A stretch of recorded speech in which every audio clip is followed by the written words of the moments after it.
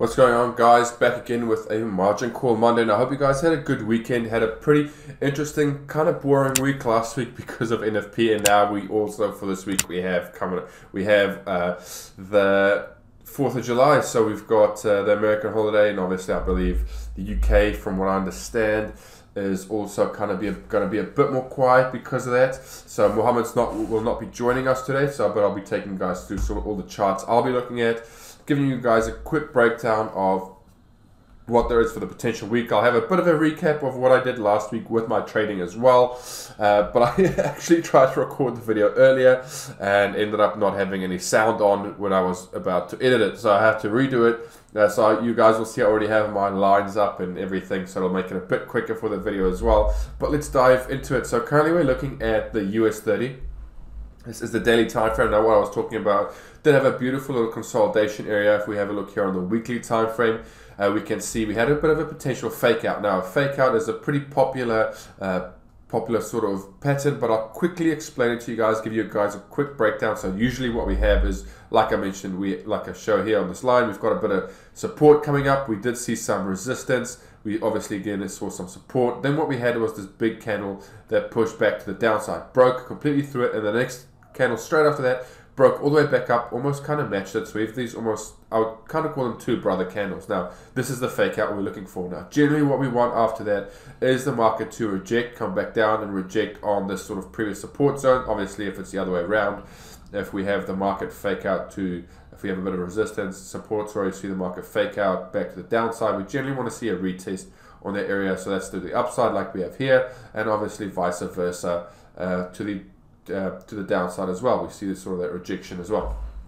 Now, even this is a pretty common pattern. If you have a look on the smaller term time frames, you tend to see this quite a lot where the market kind of moves sort of in a sharp move to the upside and back to the downside, and we generally see a push back down. So this is a pretty common move, but using candlesticks, you see it a bit more clearly, in my opinion, and it gives you a sort of a better advantage, because if we do see this, it's more likely that the market will go back into the direction of the fake against the fake out. So let's have a quick look at this. So obviously we are sitting, this is a weekly time frames, and we are sitting at a pretty major resistance. So if we drop down to the daily time frame, we can see pretty big resistance. Drop down even further to the 4-hourly time frame, we're starting to see some rejection there. So we could still play between these support / resistance zones. So sort of this consolidation area. This could be a sort of, the market could still move in below here. Now obviously, for me, the bias is still to the upside. I'll give you guys a sort of breakdown why on that. But for the time being, we can see market is slowly could potentially still consolidate here. Now, the reason for the bias to the upside, if we have a look at the daily time frame, you know, we're approaching these all-time highs again. Now, the US 30 Dow Jones obviously is a sort of a bunch together of the US top 30 stocks, right? So no matter what, the market will always continue to the upside. We'll have corrections, as we usually do in any market.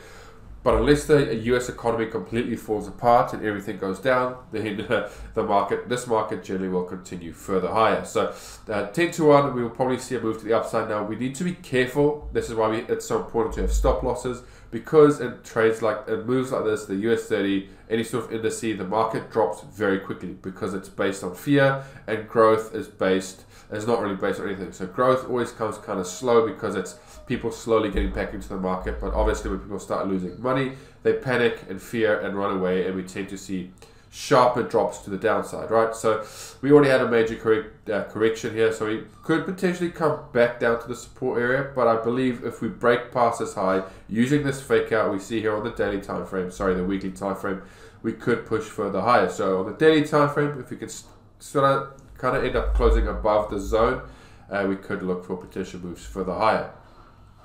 Now, Euro USD, I actually took a trade on last week, and I'll give you guys a little bit of a breakdown there. Just want to show you guys sort of, you know, what we're looking at the moment. So currently what we have is we do have the market had a nice strong push to the downside. We have a bit of a support / resistance zone over here. We kind of had that bit of a head and shoulders. If I put you guys here on the hourly time frame, move over here, we sort of had this nice little head and shoulders, and we can kind of see the market is what kind of almost retest that zone. So we could still potentially see a push up to the area, but we have this head and shoulders, beautiful sort of kind of double top over here, and then we started pushing back down. Now, the trade I took was the downside. I took it roughly around here. Now, it was based on a 4-hourly fake out. So that trade sort of we saw on the Euro USD, sorry, the US 30. I took it here on the Euro USD. Now, obviously, because of NFP, I had to be a bit more careful based on my trade. So we had this kind of support area, sorry, resistance area. If I pull it down a bit more, and we had this support area over here. So what we had was the market ended up breaking through, coming back down. We had almost a retest on that, came pretty close, but then what really got it for me was this candle closed below the zone, also closed below this support over here. So that was my entry point. I ended up putting my stop loss above here. So my trade looked, my stop loss, I can't quite remember where I closed it out, but entered trade, stop loss roughly about here. I got about a 2, just over a 2-to-1 risk reward ratio. So I closed roughly right about here somewhere because of NFP. You know, during NFP, I actually sat here on the computer, watched the market spike down very quick. I already had my stop loss to break even, so I was on a risk-free trade. And previously this week, I had a nice win on GBP JPY that I'll take you guys through as well. But market ended up pushing back down, moved to my stop loss pretty quick because generally if the market does drop, it will drop pretty quick. But obviously if it reverses, it can be devastating as well. So moved my stop loss in pretty quick, got stopped out at roughly just above 2-to-1 risk reward ratio, and that was me for the week. So I took 2 trades this week. Well, I took 3. I took a first losing trade. I took 1 losing trade, a pretty small one.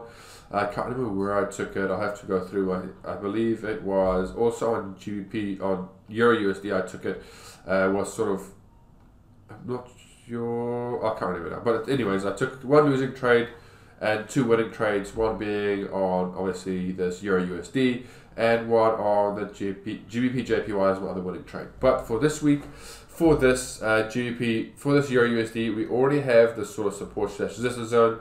We can see the market starting to push back down, so we could potentially see it come back down to the 17,500 mark, 17,600 mark, which will be a pretty decent zone to push back down into. That'll be ideal. We're seeing it start to reject it already, so we can see on the higher term time frames we have it as a major support area as well. So if we can stay below here, you can see the actual NFP that closed rejected that zone completely.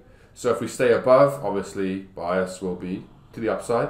If we stay below, bias will be to the downside. Hopefully we can fill this wick and potentially drop even further. If we start getting some indications that we want to move even lower, we'll start looking for some trades. So currently Euro USD is on the plate for a potential trade. Okay. Now GBP AUD, let's have a look at that. I'll try running through it a bit quicker. GBP AUD, we have sort of, it's a really messy. If we look on the higher time frames, we do see a bit of a double top. So I don't really want to be trading this to the downside. It's pretty messy to the downside. Ideally, I want to wait for it to break this 1.8500 mark. Big psychological level. We can see it rejects it all the time, like a lot. We saw previously that created a double top for us. So if we can stay above that, get a close above that zone, we can start looking for moves further higher. Now we look on the higher term time frames. There is not much traffic now to the upside, but to the downside, it is a big solid mess. All right, so close above the 1.85 thousand mark, we could see some decent moves to the upside. Okay, so that's kind of what we want to keep in mind on this GBP. Now that is on the weekly time frame, so this could either happen this week or even next week as well. But I want to see the close above that zone. Pound yen. Now obviously if GBP is going to go higher, pound yen generally will go higher as well. Now what we've already had here, we saw a rejection. Let's go to the daily time frame. We saw a rejection of a support, and we saw previous support over here. We had a bit of a fake out, but this whole zone over here is, you can see, resistance area. So we see resistance, we had a bit of a fake out, came straight back down, rejected it. Zoom in a bit more for you guys. Rejected it again multiple times, big support, big rejection. Now we see that sort of structure here again, bit of a fake out as well. These two candles matching each other after a bit of a consolidation. Let's have a look on the 4-hourly time frame. So we see nice sort of support being created. We see a bit of internal support as well right over here. By this head and shoulders, we had a bit of a head and shoulders over here. Neckline, back down, neckline, shoulder. So we see this being held as a pretty decent support resistance zone. We also have, on our 4-hourly time frame, we have our 3 pins. Now that's the 3 pins we spoke about, I believe, either the second or the third video we did.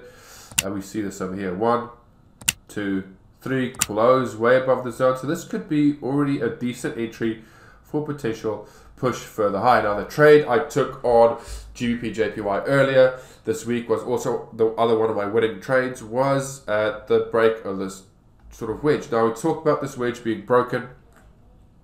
We looked for a potential trade to the upside. We did have. I ended up taking it on here based on the neckline of this previous structure, and obviously we had some support here. So once we started rejecting on here, I looked for a trade, and we didn't quite push higher. Now we also mentioned during that week that we'll generally see the market be a bit quiet because of NFP. The week of NFP is always generally quite quiet. So ended up taking a trade, nice, just over a 2-to-1 risk-reward ratio. Took my trade, my profit right over here. Obviously didn't really run all the way to the potential that the trade could do. I was really looking for a push up here, but as we know, NFP kept the market pretty dead. So if we do push the upside, this could be our target now as well. So this could be our new target to push the upside. So that's kind of my overall target. Obviously, depending on internal support / resistance zones, I will need to manage my trade. If you take the trade, you'll need to manage your trade as well. So that's the overall target for me, but this is already starting to look pretty decent to go back to the upside. All right. Moving on to GBP USD.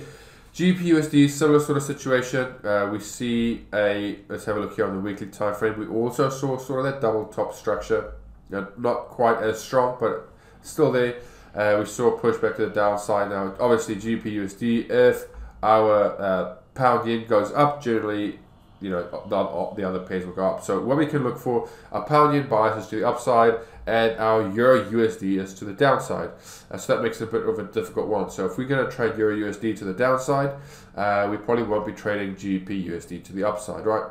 They look pretty similar really, just for these final structures. If I can draw over here, I'll show you guys. If we look at the structure over here, weekly time frame for euros USD, we see the structure. Memorize it if you can remember. Try to memorize it, and then we move on to the next pair. So GBP USD, we see a very similar structure right over here again. Right, so we see a similar structure, so we need to be aware of it. Okay, there's a similar structure to the euro USD. Okay, so if we're going to trade pound to the upside and we trade if we trade pound to the upside and we trade dollar to the upside, we won't be trading pound USD because we'll be taking a contradicting trade. Rather take, let's say, pound yen to the upside and maybe euro USD to the downside, right? So that could be a good trade. Good 2 setups for the week, could be nice 2 trades for the week. USD CAD bias is, let's have a look, kind of stuck between a rock and a hard place here. If we look on the weekly time frame, we're sitting in a major support area, and we're also sitting at a break and retest here as well. So we could potentially kind of consolidate between these 2 zones. So this is the weekly time frame for USD CAD. See some rejection. So this could be the sort of the trades and the movements we're looking at. So obviously, if we have a look at the lower term time frames, we could potentially look for potential trades inside of these zones. Now, we're seeing already a rejection here on the lower term time frame, but there's really nothing much solid. There's no solid support / resistance. I mean, it's giving sort of rejections, but there's nothing really that says, hey, look, it's time for me to turn around. Like we had this double bottom back over here.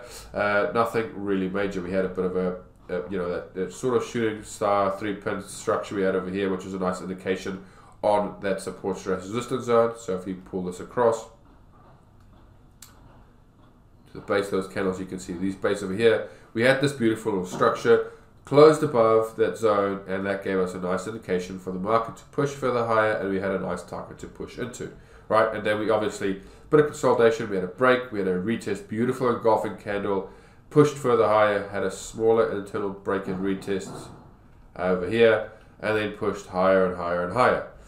This was a very nice move. So hopefully we can, once we start seeing structures like this again, we can start looking at taking trades. Now, I'm not really a big fan of this, especially on Monday, the Monday after NFP, and now we also have, 4th of July, which is going to be, market's going to be really quiet, and, people who are going to be trading are generally people who are inexperienced and very sporadic, so the market could be a little bit wild. So be careful trading today or even tomorrow as well. Okay, move on to gold, which will be the last one we look at. Gold is stuck in a consolidation. If we have a look on the daily time frame, you can see beautiful push to the downside, sitting on this nice support. Ideally, let's have a quick look. Gold is also one of those pairs that eventually will continue going to the upside unless people stop using gold for jewelry, electronics, and such things. The price of gold will generally continue further higher.